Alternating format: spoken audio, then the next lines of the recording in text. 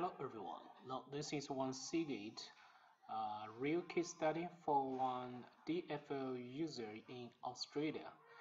We can see this is a SN number and this is a family Rosewood A5. Now we can see this is one undetected Seagate hard drive. And when we go to the COM terminal, we can find out its LED status. Now that means we cannot do anything right now. So users have written the unlock ROM and we send unlock key to unlock the firmware arrow. And here we have also backup the SYS certified. This is Nginx backup. So before we enter the LED status, we have done this one. Now we need to power off the pension drive and then power on it again. Because the drive enters LED, so we cannot do anything except the power off. So we send unlock key. Now we can try to view the entry list to see the entries. So there are totally 2 entries. So we can try to clear the G list first, and then we can regenerate the translator here. Before we doing this one, we need to back up the engine list here, and then we need to remember there are totally 2 entries within the engine list. So now we need to wait until the translator regeneration completes.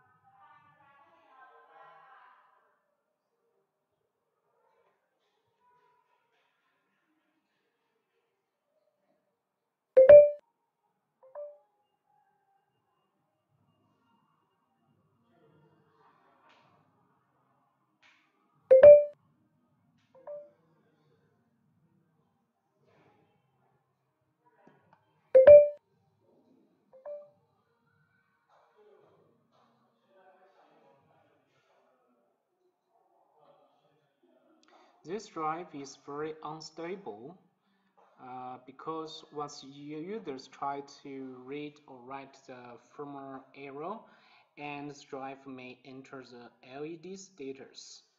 So when we try to back up something, or when we try to execute commands, we need to use the most important commands first to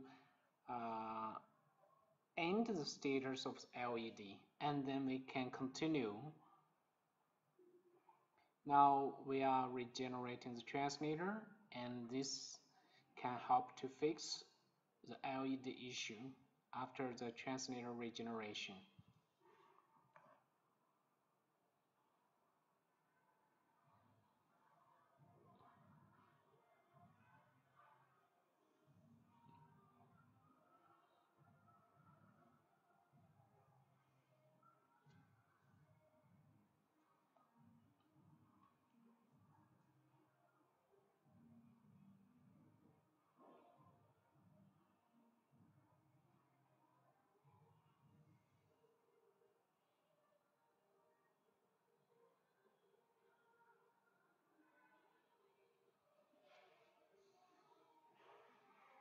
Okay, now we can see the translator regeneration completes, and we can try to use V40. Now we can see there are many new entries. So at this time, we need to re-enter the program Now let's see if the drive is detected now or not.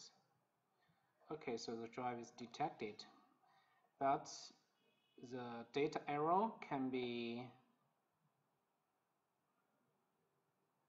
partially accessed. So we can try to check the data arrow, and we check the ending part.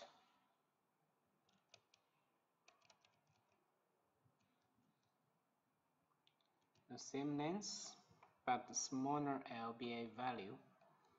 Click OK. Now we click OK. This drive has been fully accessible. So we can try within the hex. We can try to read this LBA 0.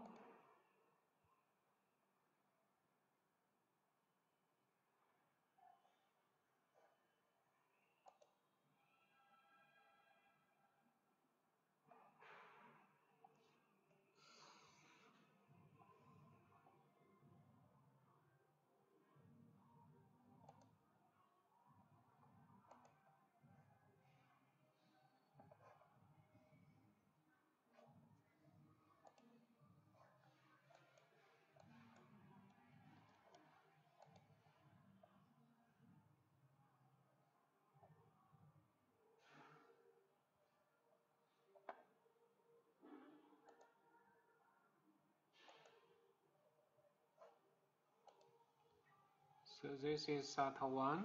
We can try to check within the DFL DDP. SATA 1. Click DDP.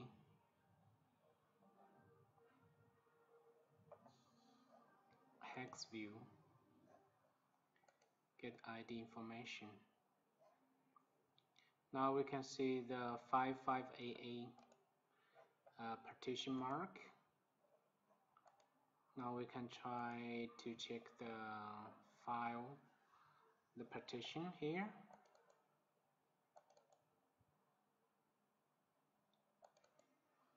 So all the data, this is the last data here.